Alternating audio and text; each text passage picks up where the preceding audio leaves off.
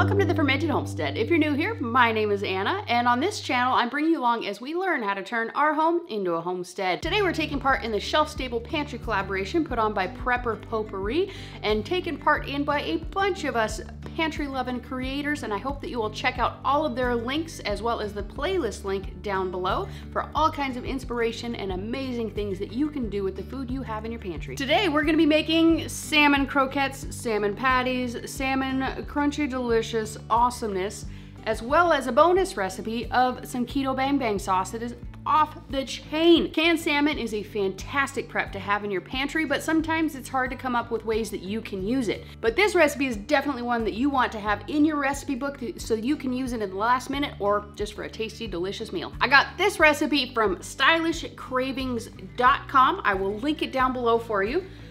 But what you need is 1 can of salmon drained, 2 teaspoons of minced garlic, 1 egg, we added a second egg just so you're aware, 1 tablespoon of dried parsley, which is what we use, 1/3 cup of pork rinds. You can substitute in almond flour or coconut flour, but we use pork rinds, 1/3 cup of Parmesan cheese grated, and then 2 tablespoons of dried minced onion. This recipe comes together super quick. All we're gonna do is mix all of these ingredients into a bowl. Canned salmon, we're gonna add in the pork rinds, the minced onions, garlic, Parmesan cheese, parsley, and an egg. Crack it in a separate bowl. It is a homestead egg, make sure it's good. Perfect. And then just mix it together like it's a meatloaf. And you'll notice we didn't add any salt to this, and that is because the pork rinds are incredibly salty, the cheese is salty, so if you add salt to it, it's just gonna be terribly and unappetizingly salty. I tried a different recipe last night, and that was the case. It was so salty, even for somebody like myself who loves salt, it was very off-putting. So I found a different recipe that had better ingredients to it. I'll make sure that this recipe is gonna be linked down below for you. We're gonna add in a second egg just to be sure. I feel like it's just gonna have a hard time coming together. And the egg in this recipe acts as kind of a binder, so it's gonna help to hold this together when you're frying it up. And that felt just a little bit too dry for me, so I just added a bit extra. And the recipe does not say what size canned tuna to use. And I have a larger can of tuna, so that could be part of the problem, is that there just wasn't enough egg to cover the amount of salmon we had. We're gonna pop this in the fridge to let it chill and kind of solidify. It's gonna help us to bring everything together. And while that's happening, we're gonna mix up our sauce and heat up our pan, because it shouldn't be more than 10-15 minutes. This recipe is for a keto bang bang sauce. And one of the recipes that I looked up had said that this is a really good sauce for these fritters. So, all you need is 1/4 cup of mayonnaise. This is homemade mayonnaise. 2 tablespoons of cymbal garlic. I wasn't quite sure what that was, so I looked it up and I believe it is this stuff here. And then it calls for 2 teaspoons of sriracha. That is not enough, so we're just gonna do a tablespoon, and then I'll taste it later and add more if I want.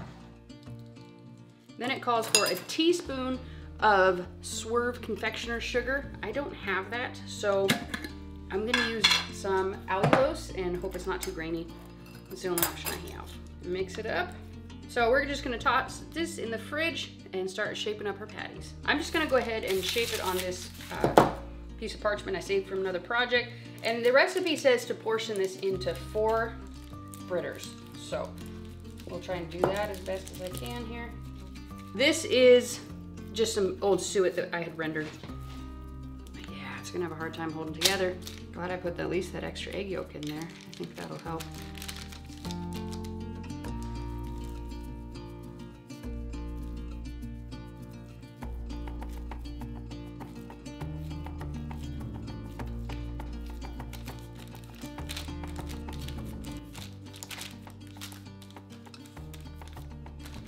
There we go. And now we're just gonna put it in our oil. Yep, it's hot. This is probably one of those times you want to wear an apron because it is going to kick up quite a bit of oil. So, wash my hands. And these are going to cook for 4 minutes on each side.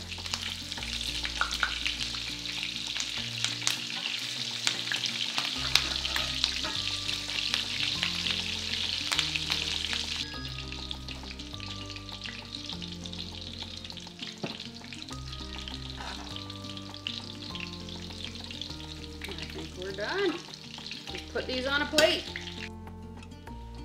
I think it would probably be a better idea to make the sauce probably before you even get started on the recipe, just to give it a little more time to solidify in the fridge.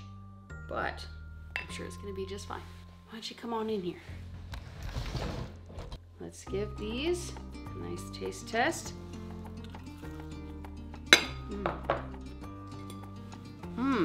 These held together a lot better than I thought. And I'm really glad that I added that second egg. I would definitely recommend it. Let's try the sauce here. It goes so well together. I see why people like Bang Bang sauce. I don't think I've ever had it, but this is definitely worth making.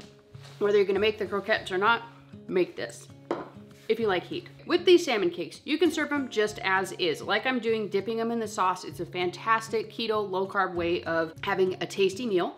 You could put these on sandwiches. You could use these as salmon burger patties for however you'd like to do that. You could put them inside of like a lettuce wrap if you're going a low carb route, or a low carb wrap. You can put this on top of a salad if you happen to have fresh greens. I know that's not pantry challenge, but we're just trying to come up with ways that we can use these patties here. You could also make these in various different sizes. Put it on like crackers or something like that. You can make like little small ones, you know, like, I don't know, 50-cent piece size, and just have those available as more of an appetizer. There's a lot of different things that you can do with this. I'm not the most imaginative person in the world, so I hope that you guys will give these things a try and let me know what you use them for. Make sure you guys click on all the links down below so you can check out the other channels that are taking part in this collaboration, and as well as the playlist I'm gonna link down below. There is like 6 months worth of recipes and ideas of things that you can use with the food that you have in your pantry. If you're kind of stuck, if you're lost, if you're just running behind, it is a great resource for you. And there's also printable recipes for almost every single one, so you can easily just click and print anything that you want to add to your recipe collection. If you guys are new around here, we like to do all kinds of recipes based around fermenting and canning, as well as gardening and pursuing gut healing. If that sounds awesome to you, click this button right here. This is the subscribe button. This is what tells YouTube you want to come back here. Up here is a video that Mr. Google Pants thinks you're gonna enjoy. Over here is my last pantry recipe, and then up here is gonna be my pantry playlist. You can check it out for all the awesomeness that I've made, but make sure you check out the main one over on Prepper Potpourri's channel. Peace out, sauerkraut.